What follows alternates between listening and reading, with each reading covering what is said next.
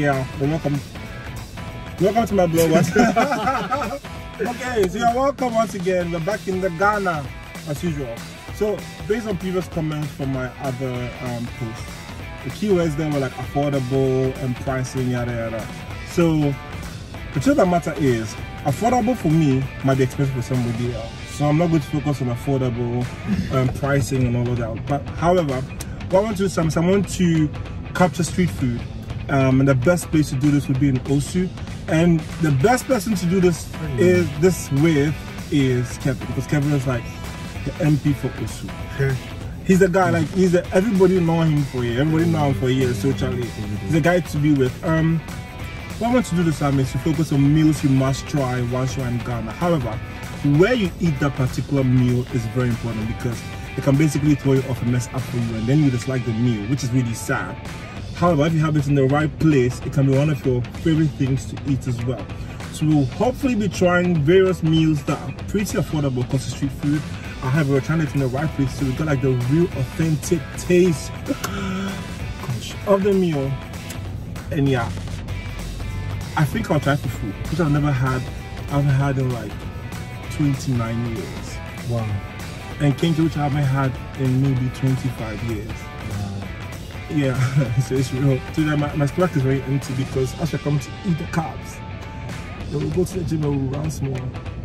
But Kevin there, he's small, so that's why he said if I can't finish the chore, then he'll just pinch for it. That's why they're small chores. We'll be back. Alright, thank you.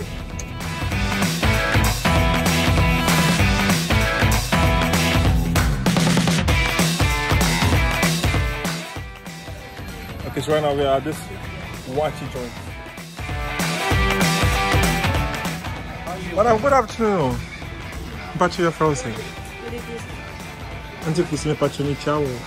But what on Waakye we how many years? And now? Until Waakye we famous upon? So many years. 22 years. Into Ghana episode you watch, I have a saw about once. Into my direction.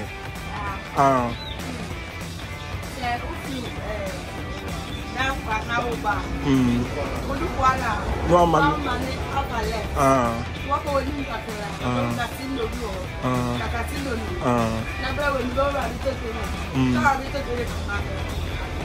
Yo.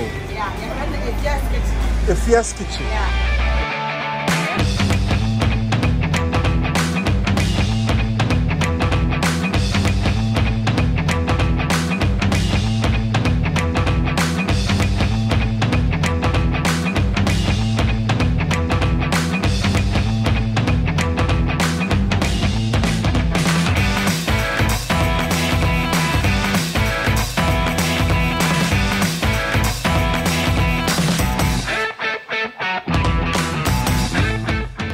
Hey, oh my guy.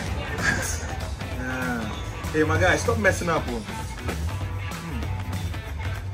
How'd you find it? It's good.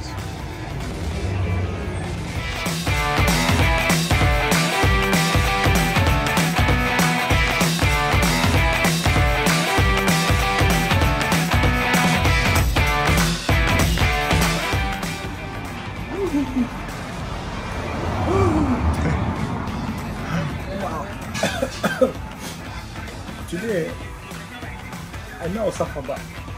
It's a good course. It's good. It's good. I should finish it up. My spice tolerance level is negative. That's really nice.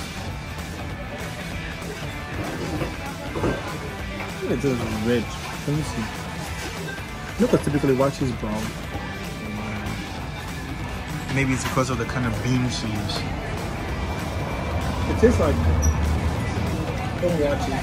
They're like very good. Yeah. Good. I recommend it. It's nice. If you listen, you just put it on. I'm expecting it. It could be some level back.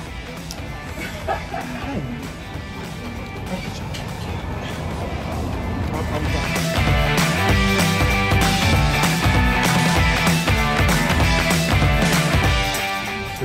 The heat is real, man, but that was really good watching.